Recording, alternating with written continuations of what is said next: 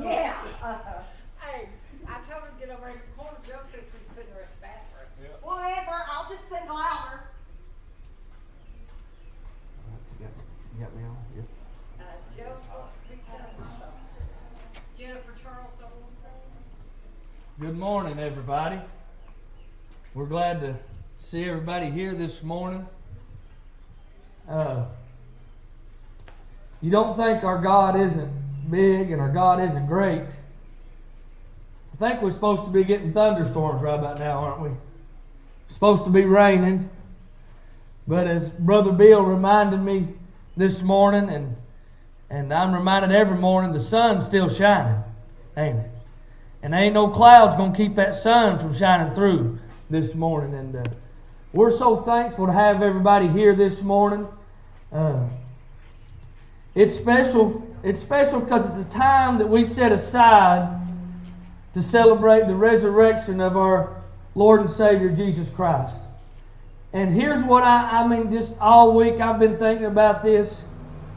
You know, this world has been trying for thousands of years to do away with Jesus. But today, our whole nation celebrates Easter. It's on the news. It's the headlines. And they can do whatever they want to. They can say whatever they want to. They'll never get rid of Jesus. It's not possible. And but we're glad we're not just here to celebrate for today. It ain't about just celebrating the resurrection today. We celebrate it every day, every day of the year. Because every day we're reminded that He rose, that we might also rise. And but we're thankful to have everybody. I want to thank the ladies and the men that came up yesterday and delivered meals and cooked. I'm so appreciative.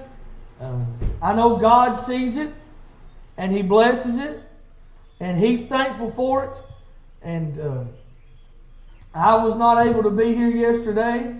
I spent some time with my family. I needed to spend yesterday, but I wondered all day how it went.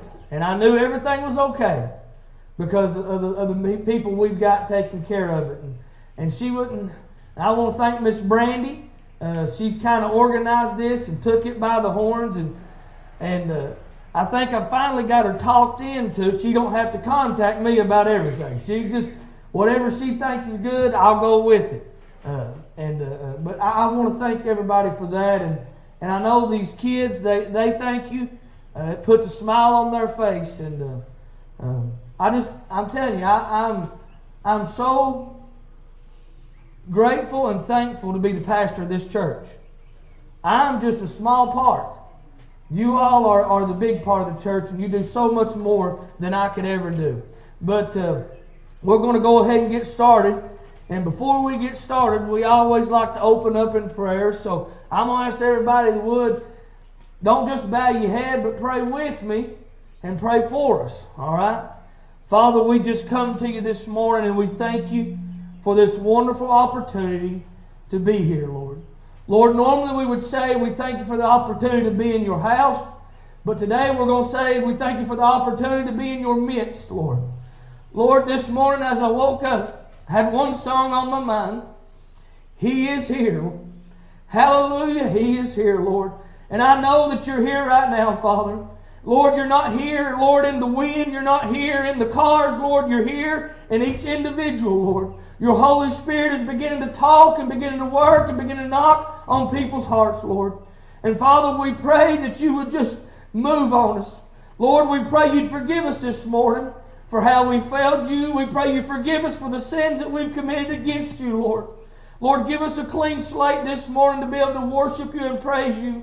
Give us a clean slate this morning to be able to hear you, Father, and know who you are. Father, Lord, we pray for those that can't be here right now, Lord. Lord, we pray that you would just touch them. Lord, we pray that your Holy Spirit would minister to them, Lord, and allow them to feel your peace and your comfort, Lord, and your strength. Lord, we pray for our country. Lord, we pray for the people on the front lines working. Lord, we pray you protect them. Lord, we pray you protect everybody from this virus, Father. Lord, we pray you not let us get it, but if we do get it, Father, you give us the strength to overcome it, Lord. And Lord, we pray you be with those that are going to sing here today. Father, we pray that you would just anoint them. Lord, allow them to feel your presence as they open their lips, Father. Father, we pray you be with us, Lord, in the message. Lord, just get us out of the way. Lord, remove all distractions. And Father, we want to once again just thank you. Thank you for a beautiful day.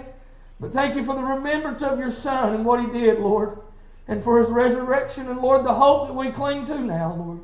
Lord, we just thank you. We love you. And in your precious and holy name you pray. Amen. All right, I've got a treat for you this morning. My plan worked. I done such a bad job singing last week, I ain't got to sing this week. So we're going to sing some songs. Miss Mickey and her girls. Mickey's going to get a mic. Grace is going to get a mic. Joanne's going to get a mic. We figured Jennifer didn't need a mic. Y'all be able to hear her. So, no, I'm just kidding. But follow along with them and sing. Okay, come on, get a mic. Well, this one reach over on that other side. Okay, everybody, we all know Jesus is alive and well. So that's what we're going to sing, and you all sing with us, okay? And just pray for us as we sing, but we need you to sing with us. I am very thankful for this Easter. This time last year I had a very sick husband, and I thank God for taking care of him, and he's with us today.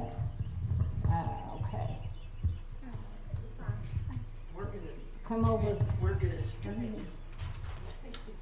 Okay, come over this way a little bit. No, we're good. Okay.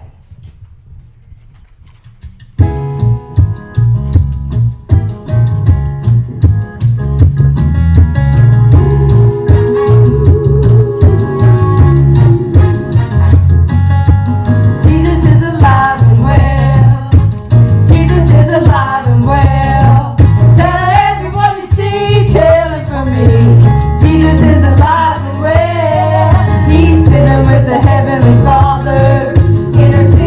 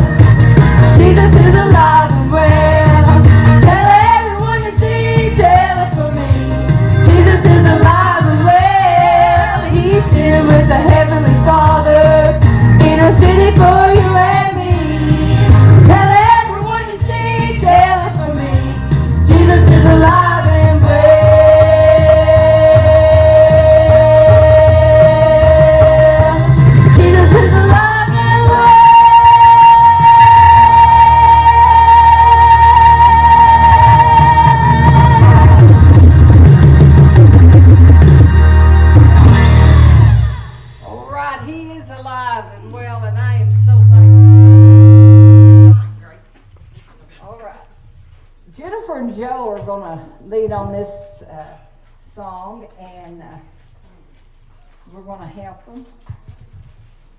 I've got the words. We should have missed Missy on the screen.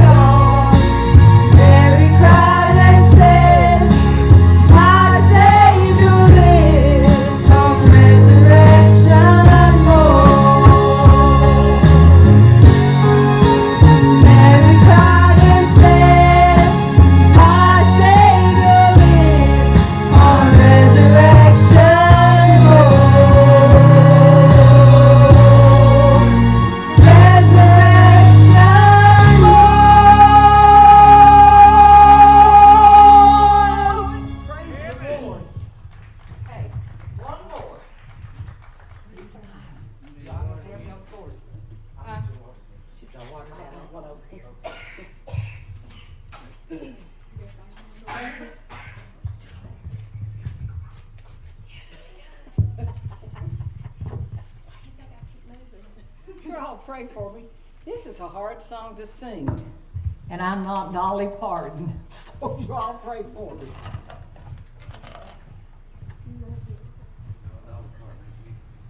There you go.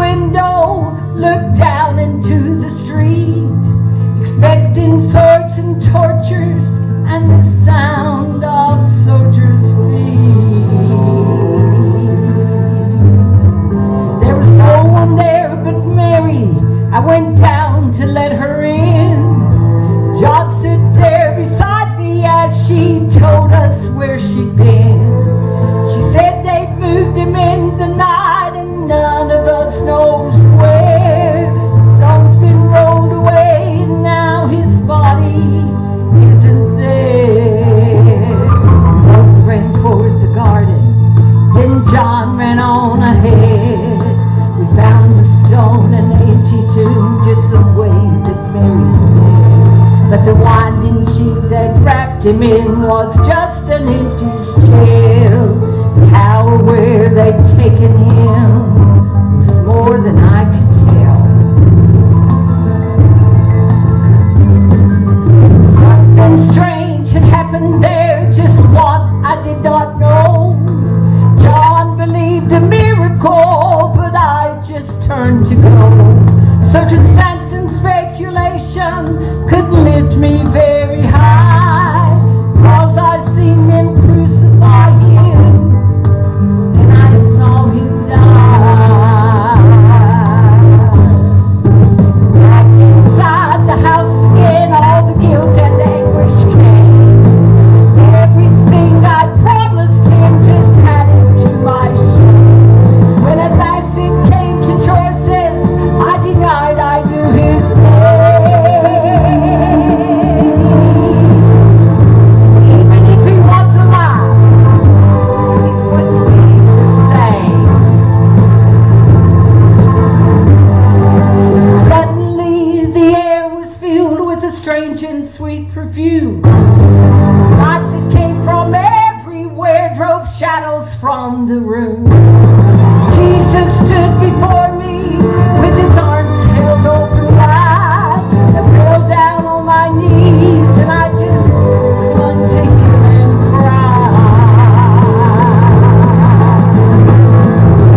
Raised me to my feet as I looked into his eyes. Love was shining out from him like sunlight from the sky. Guilt in my confusion, this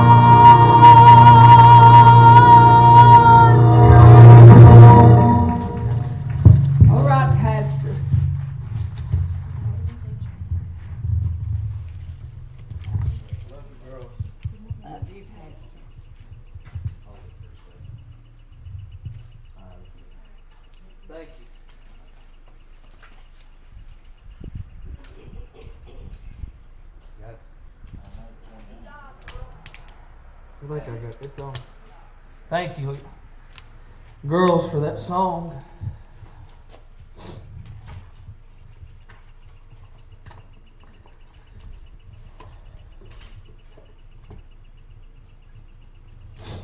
I remember being a little boy in the church, and we'd put on the Easter play, and we'd have that scene right there, and Mickey'd sing that song, and it was just a play, so it was not real actors, but we did pretty good, I thought. But that scene, I remember in the old church, it was Jesus would be standing in that baptistry, and there was white everywhere, and that song, she would start singing that song, and we would see that He's alive. And as a little boy, it touched me. I remember it like yesterday. And oh, what a grander joy it's going to be when I get there and I lay hold on Him with my physical eyes. I know in my heart that He's alive. I can feel Him, and I experience Him all the time. But there's going to come a day when I'm going to get next to Him, and I'm going to be able to touch Him. And I'm going to be able to behold the beauty of His eyes and the love that comes out of them. I'm going to feel everything that I've longed to feel. And I know this world has tried for so long. For 2,000 years they've said He's not alive.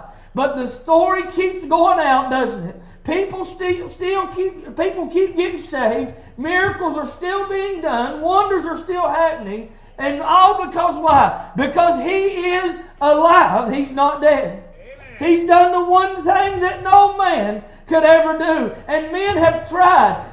Scientists nowadays, they've tried to freeze people. They've tried to give people certain medicines that would cause them to live longer. But a man's got an appointed time out there, and there's no going past it. But Jesus, and they can't come back. I've had the opportunity to preach a lot of funerals, and there's been a lot of times I went into the funeral home and I've wanted to say, get up out of that casket. I've wanted to speak to them to raise up, but I've not been given that opportunity, and I've not had that ability. But I'm glad to know that nobody had to speak to Jesus and tell Him to come up. He come up of His own will and of His own accord and come out His own way. Why? Because He loves you and I.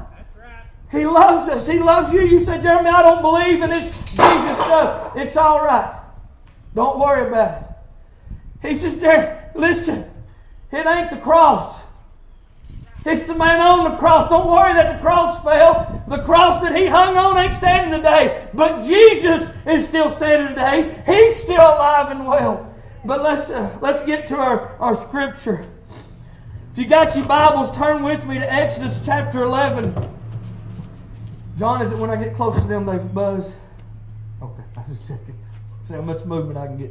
Yeah, you all are spoiled. I got the lapel working this morning. I ain't bound by these mics anymore. I can move around. You may find me on. I would get on top of Donnie's car, but it's a Toyota. It may cave in. I better not. If you got your Bibles, Exodus chapter 11. We all know this scripture, but this is worth. And those of you that maybe don't go to Mill Creek all the time, the people here could tell you I'm not one of those. I don't prepare a sermon because of the occasion. Mother's Day, I don't know when the last time I preached on a mother on Mother's Day. Father's Day, I don't know when I preached on. Last Easter I didn't preach on the resurrection or the Passover. But this is where the Lord has pointed me this morning. And we're going to read the first 7 verses. We'll pray, and then we'll see where the Lord have us go. Pray for us, though. And the Lord said unto Moses, Yet will I bring one plague more upon Pharaoh. And I want you to understand, death is a plague. Death is a plague. I'm going to bring one more plague upon Pharaoh and upon Egypt. Afterwards, he will let you go hence. When he shall let you go, listen here, he shall surely thrust you out hence altogether. Speak now in the ears of the people, and let every man borrow of his neighbor, and every woman of her neighbor, jewels of silver and jewels of gold. And the Lord gave the people favor in the sight of the Egyptians. Moreover, the man Moses was very great in the land of Egypt, in the sight of Pharaoh's servants, and in the sight of the people. And I want to stop right there, and I want you to understand that. The Lord wants us to be in the world, but not of the world. He understands we have to use this world to survive. He understands we have to go to the grocery store. We have to have jobs, just like here. And He gives us favor for those things. We think we get jobs because so-and-so spoke something, some politician talked for us. No, you get a job because God says, I want you in that job. And you lose a job because God says, I want you out of that job. But He gives us favor in the eyes of this world that we may be able to make a living. But understand, He wants us to be in the world, but not of the world. And we'll see that as we go on. And Moses said, Thus saith the Lord, about midnight will I go out into the midst of Egypt, and all the firstborn in the land of Egypt shall die, from the firstborn of Pharaoh that sitteth upon his throne, even unto the firstborn of the maidservant that is behind the mill, and the firstborn of beasts. And there shall be a great cry throughout all the land of Egypt, such as there was none like it, nor shall be like it any more. But listen to this in verse 7. But against any of the children of Israel shall not a dog move his tongue against man or beast, that you may know how the Lord does put a difference between the Egyptians and Israel. Pray with me and pray for me. Father, we just thank you this morning for everything that we've already felt, Lord, everything we've already experienced. And Lord, we've had a good time so far, Father. But Lord, we're not satisfied. We want more of you, Father. We want you to pour out so much on us, Lord, that we couldn't stand it, we couldn't control it, we couldn't hold it, Father. Father, I pray most of all, Lord, if there be one that can hear, not my voice, but hear you, Father. He can hear you, Father. I pray that they would give in, Lord. I pray that they would open their heart, Lord, they'd open the door and let you come in. And Father, we pray for us this morning that need to get closer to you, Father. Us this morning that we've grown a little far apart since the last time we've met, Father. Lord, we've grown far apart in the last month, the last year, Father. We've not been living like we need to be living. Lord, we can tell people we're a Christian, Father, but our actions don't really show it. Lord, we pray that you'd show us this morning, Lord, what we need to do. Remind us of who you are. Remind us of what you've done, Lord, and remind us who we need to be, Father. And Father, I pray that you be with me. I pray that you control my thoughts. I pray that you tame my tongue. And I pray you remove me from here as far as you can, Father. And Lord, we just thank you. We love you. And in your precious and holy name we pray, Jesus. Amen. Do you all remember how the children of Israel got into Egypt? It was under the direction of God. Remember Joseph, the son of Jacob, the story of the coat of many colors? And he was sold by his brother, and then he was betrayed by Potiphar's wife. And he was cast into prison, and he revealed a dream to the king, to the Pharaoh, and Pharaoh made him the second most powerful man in Egypt. The only one more powerful than Joseph was Pharaoh. And Joseph brought the children of Israel into the Egypt to sustain their life. God wants us to sustain life. God wants us to have a good life. God don't want His righteous begging for bread. God don't want us having a hard time. He wants to bless us. He wants to give us favor in the eyes of man if we'll let Him. But they came into Egypt. But as they stayed in Egypt, Pharaoh began to see that the children of Israel had more power than he had. The children of Israel became greater than he was. And why? Because their God was greater than he was. So he began to persecute the children of Israel. He began to go against them. He began to make them labor and work harder. It sounds a lot like what Satan's trying to do in the world today. Satan realizes that the children of God are more powerful than him. He realizes that we're starting to grow. He realizes, hey, I believe he's shaking in these times because he's understood this virus has come out. But guess what? The Christians have not stopped being Christians. The children of God are still being children of God. Hey, we have shown him we don't have to be in a building to worship our God. We don't have to be standing 2 from each other. We can worship and praise our God no matter where we are, whether it be in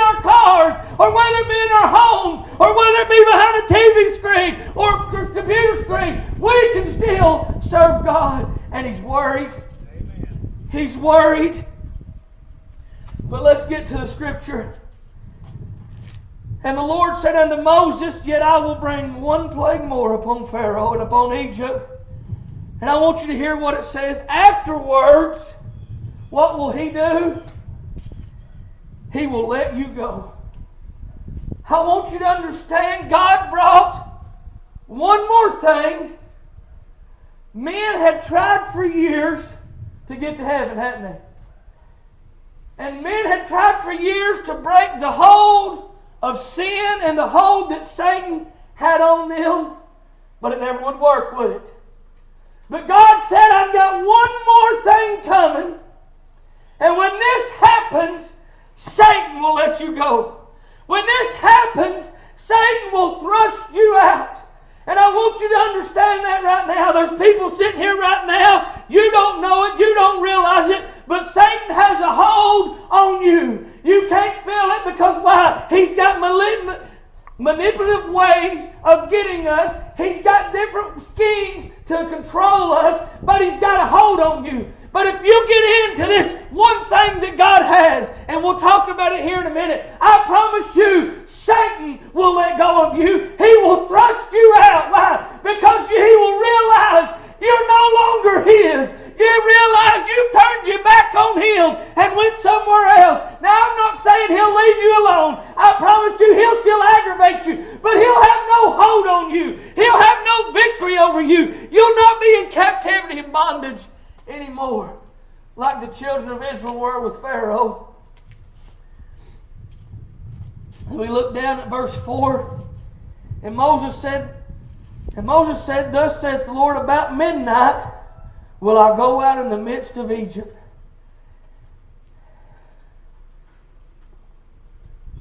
You know, this coronavirus come out of nowhere, didn't it? Huh? As they were singing, I sat here and thought, we put off building this lean-to for 2 years. But we got it done in time, didn't we? We didn't know that this lean-to would be where we would stand and preach from and sing from, did we? We had no idea. But God did, didn't He? God let everything fall together. See, we don't realize that He works so far ahead of us. But in the midnight hour, He says, I'll come. We didn't know the coronavirus was coming. And we don't know when death's going to come, do we? And we have no idea when He's going to split those eastern skies and come back, do we? In Matthew, verse 25, He says, Therefore be you also ready, for in such an hour as you think not, what? The Son of Man cometh. And I'm not going to add to the Bible, but I believe that He could say this, For such an hour as you think not, you're going to meet the Son of Man. It may not be He comes back. It may be you go to Him. You say, Preacher, I ain't going to stand before Jesus. Every knee will bow before Jesus. I don't care if you believe in Him or not. One day you will meet Him and you'll give an account. And He's going to be looking for something that day. He's not going to be looking at the deeds you've done. He's not going to be looking, does your good outweigh your bad? He's not going to be looking, did you go to church? He's not going to be looking, was you a member of Mill Creek? He's not going to be looking, did you tithe every Sunday? He's not going to be looking if you drove a bus. He's not going to be looking if you sung a song. He's not going to be looking if you stand behind the pulpit. What you going to do? We look over in Exodus chapter 12 and at verse 13. And here, I'm done moving on. We'll have to get back to the other part. And it said, And the blood shall be to you for a token upon the house where you are. And here's what He says in Exodus. I want you to understand, God knew in Exodus that He was going to send His Son to die on Calvary. He knew in Exodus that He was going to shed His innocent blood. Why? Because He loved us. He knew there was no other way that you could and I could satisfy what He had set before us. But He knew that His Son could do it. And He said what? Behold, when I see the blood, He said what? I'll pass over you. When He sees the blood, God's not looking for anything else today but the blood of Jesus on your life. That's all He's looking for. But let's go back. In verse 5 of chapter 11, and all the firstborn in the land of Egypt shall die, from the firstborn of Pharaoh that sitteth upon his throne, even to the firstborn of the maidservants that is behind the mill, and all the firstborn of beasts. And there shall be a great cry throughout all the land of Egypt, such as there was none like it, nor shall be like it any more. And when I read that, I thought about, the parents that are going to stand before Jesus and cry. Because they're going to say, what? I didn't believe it, Jesus. I thought it was fake. I thought you wasn't real.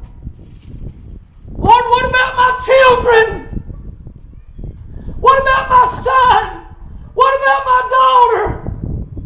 Lord, I didn't tell them about you. You realize Pharaoh, all these firstborns was upon Pharaoh. It was Pharaoh's fault that they died. Now I truly believe that if there was any Egyptians that had listened to God and put the blood over the doorpost, their firstborn did not die. But I want you to understand, they were not an Egyptian anymore. They may have been an Egyptian by where they was born at, but they were an Israelite because what was born inside of them.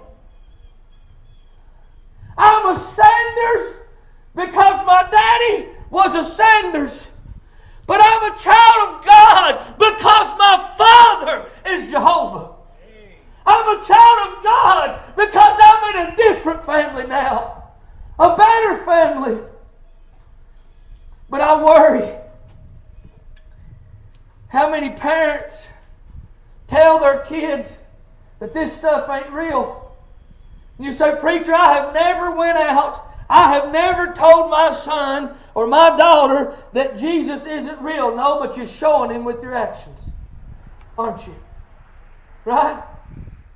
Basketball's more important, isn't it? Football's more important, isn't it? Baseball's more important.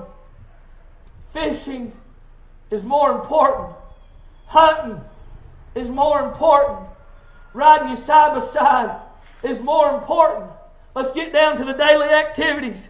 Going to work is more important than serving Jesus, isn't it? The television is more important than Jesus. Facebook is more important than Jesus. You may not be telling your kids that Jesus isn't alive, but you are showing them. And what are you going to have to pay?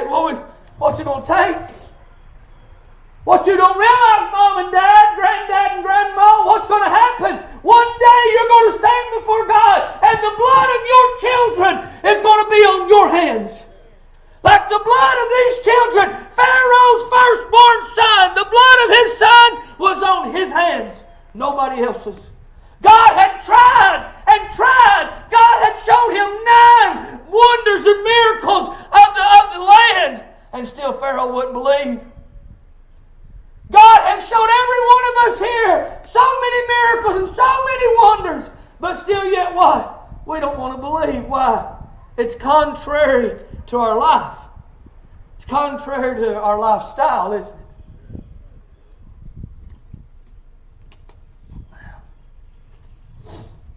But look at this verse 7. But against any of the children of Israel. Now I want you to understand this too. The children of Israel that did not paint the blood over the door, their firstborn died. Not all that say they are Israel. You realize that? A man is not a Jew on the outward, he's a Jew inward. It's not the circumcision of the flesh, it's the circumcision of the heart. I am a Jew. You say, preacher, you don't look like a Jew. You don't have the head of a Jew. Preacher, your head is way too big to be a Jew. I agree. But I'm not a Jew outwardly, I'm a Jew inwardly. What is a Jew? I'm a child of Jesus. That's what it means. I'm a child of God. I'm a servant of His. But against the children of Israel shall not a dog move his tongue against a man or beast, that you may know how that the Lord put a difference between the Egyptians and Israel. I want you to know that it wasn't not just the Lord put a difference, but the people put a difference. The Lord gives us a choice. Choose Him or choose not Him. He does not force it upon us. It's a free will. But if you don't choose Him, He's not going to choose you. My 2 kids in their car back there, I'd do anything for them. Foolish things. Do whatever they asked. If one of them needed if my little girl needed my kidney, it'd be no hesitation, I'd give it to her. If my boy needed my heart, I'd cut my chest open myself and hand it to him. But Derek, I love Austin and Connor a lot, but I don't know if I could do that for them like I could my own son and my own daughter. God takes care of His children. That's what He does. He can't help it that we rebel on Him. It's not His fault we left the house, is it? It's not His fault we turned our backs. It's not His fault we get out of His will or His way. But the good thing about Him is if we'll just come back, He'll have us. But let's go on. We read, I want to read verse 5. I want to show you, or chapter 12, verse 5. I want to show you who Jesus was. Your lamb shall be without blemish, a male of the first year. He was Mary's only son. He was without sin. Perfect in every aspect. He was not perfect in His looks. Isaiah said there was no comeliness about Him that any would desire Him. In other words, what are you saying? He wasn't even the best looking man. See, Tanner, you don't have to look that good. Jesus didn't. Nobody desired Him, but He was without blemish. He never hurt anybody's feelings. He never said anything negative. He never lied. He always spoke the truth. He cared for others. He said, I came not to be ministered to, but to minister. It wasn't saying he didn't come not to preach, but to preach. He said, I come to serve, not to be served. He came to serve us. Loved us in every aspect. But He was without blemish. Male the first year. And you should take it out from the sheep or from the goats, and you shall keep it until the 14th day of the same month. Out of the sheep or from the goats, he was from just a normal family, Mary, out of the tribe of Judah. And I want you to look at verse 6. And the whole congregation of Israel shall kill it. I want you to understand that we didn't actually physically kill Jesus. Jesus laid down His life Himself. Jesus gave up the ghost. The Roman soldiers didn't kill Him. It was not the cat of nine tails that killed Him. But the reason He was on the cross, the reason He was beaten, was because what? Because of us. Because of our sins. And that's what I sing here. All of Israel shall kill it. I want you to stand. All of the world, every man, every boy, every woman, every girl that was ever been born, whether they be in China or Korea or Africa or Australia or South America or in the United States, we are the reason that Jesus died. We are the reason. What reason? Our sins was laid upon Him, and He suffered the thing that we all regret to see, and that was the judgment of death for us. Why?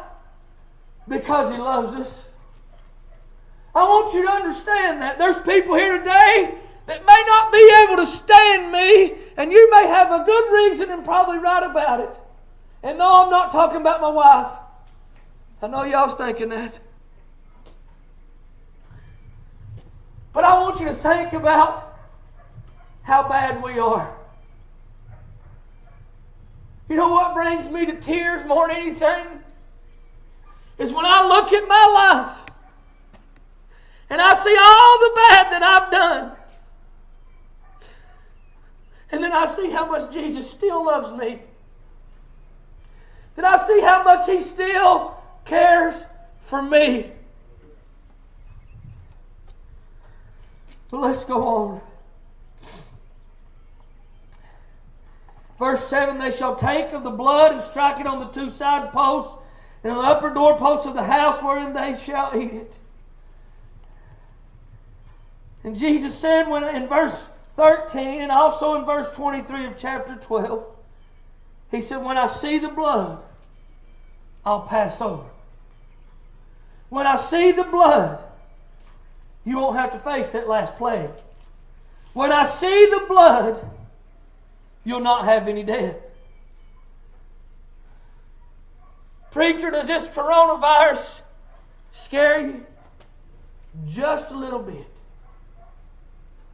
Scares me a little bit because I hate seeing families suffer. I hate seeing people go through things. Pastor, how can God allow this virus to take so many people's lives? If they are of Israel, if they are His children, this virus can't touch their lives. This virus can touch their bodies, but their souls will live forever. Preacher, you worried about getting the coronavirus? No, I'm not. Why, preacher? Because you're young and you're healthy? No. I'm not worried. Why? There's nothing this world can do to me. This virus can take my breathing. This virus can stop my own physical heart. But it can't take what's inside of me. Preacher, you're going to die someday. No, that's wrong. I died years ago. December 22nd, 2004, this old boy laid down his life and he got a new one. This next death is not going to be a death for me, but a passing on to a better place. God's not killing His people. He's bringing them home. God's not taking anybody's life. He's giving it to them fully now. All these Christians that's died from the coronavirus or from cancer or from anything else, they've not died. They've now understood eternal life. Because I truly believe that when I take my last breath down here, I'll take my first breath over there. I don't believe Jesus died and rose again a third day so I could go to some holding place. I believe when He rose again that third day, everybody in the Old Testament rose with Him and made their way to heaven. And when I die on here, that's where I'll be going. And Moses ain't going to be standing there to greet me. Peter won't be standing at the gate. My family members that's went on before me ain't going to be standing at the gate. There's going to be one man at the gate. Going to be Jesus. Saying what? Welcome home, my child. Welcome home. But I want you to look at Revelations chapter 7, verse 14. Preacher, what do I have to do to inherit eternal life? What do I have to do to get this you're talking about? What do I have to do, preacher, to escape death? To escape this plague? To escape the hold of Satan? Verse 14 in Revelation chapter 7, I said unto him, Sir, thou knowest. I want to go back to 13. For one of the elders answered, saying unto me, What are these which are arrayed in white robes, and whence came they? And I said unto him, Sir, thou knowest. And he said to me, They are they which came out of the great tribulations, and have washed their robes, and made them white in what? the blood of the Lamb. That's the only thing that they're showing when they get there. Do you understand that? That's the only thing that's going to be seen is the blood of Jesus. Because why? That's all He's looking for. That's all God's looking for. We'll look at one more place. Revelation chapter 12. Starting at verse 10. We're almost finished. And I heard a loud voice saying in heaven, Now is come salvation and strength and the kingdom of our God and the power of His Christ. For the accuser of our brethren is cast down, which accused them before our God day and night. And listen to this. Who's that talking about? It's talking about Satan. Satan's been cast down. He ain't got no more power. The power that he has is the power that we give him through our weakness and through our silliness and through our foolishness. But he has no power. But who are they? And they did what? They overcame him. They overcame who? They overcame Satan. They overcame death. By what? By the word of their testimony. And they loved not their lives unto death. Therefore rejoice ye in heavens, and ye that dwell in them. Woe to the inhabitants of the earth and of the sea, for the devil is come down unto you, having great wrath, because he knoweth that he hath but a short time. And I want you to understand that is more true today than it has ever been. The devil has come and he's tried his best to overcome us. He's tried his best to win us. But be of good cheer. Why? God, Jesus, has already overcome him. And so can you. How, preacher? By the blood of the Lamb. Jeremy, how do you know you're going to heaven? Because the blood of Jesus runs through my soul. The blood of Jesus cleansed me of all my filthiness and of all my sins. I washed my robe white in the blood of the Lamb. And when I get there and I stand before Jesus on my judgment day, and God there with him, he's going to be looking for one thing. He's going to be looking for the blood. And when he sees the blood, he'll say what? Come on in. Come on in. You're finally home. Let's get us a song.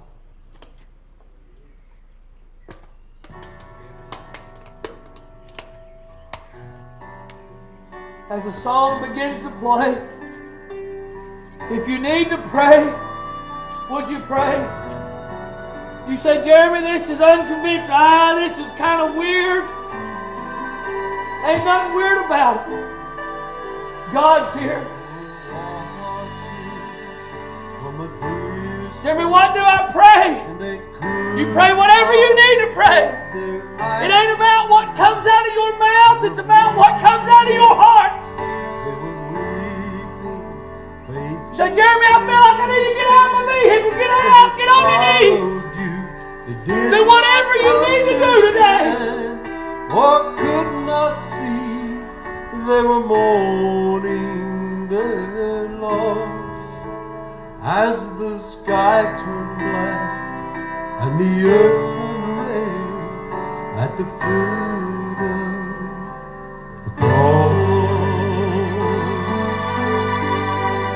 he was standing to your mother. Some of us parents, they were so close. we be thinking about our kids. What are we showing our kids? I don't know about you, but I don't want to stand there one day and say, Jesus, it's my fault that my son is in hell. It's my fault that my daughter is in hell. They were staying, they were praying at the foot of the cross. Keep me near the cross, near the cross.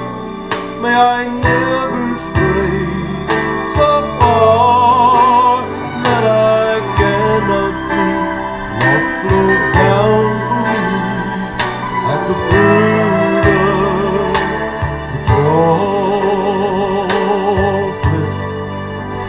Now I stand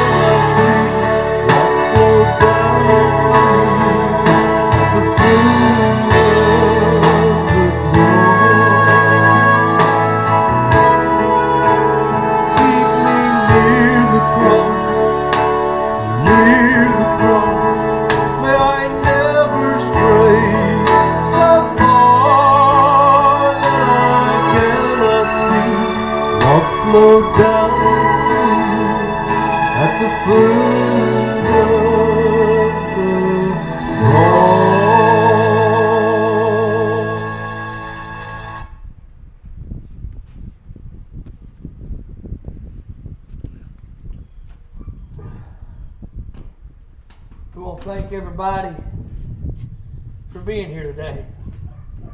And if you feel like God has saved you today, please let me know. Please. The Bible says, he who is ashamed of me, I'll be ashamed of him. He who denies me, I'll deny him. Don't deny him. Don't be ashamed of what God has done for you today. I promise you. Listen, we love you. We hope you have a great Easter. But understand more than anything, Jesus loves you. And He gave His life for you, knowing exactly who you are, that you might be able to do what He did. Come up out of that grave. And I'm not talking about a grave in the ground.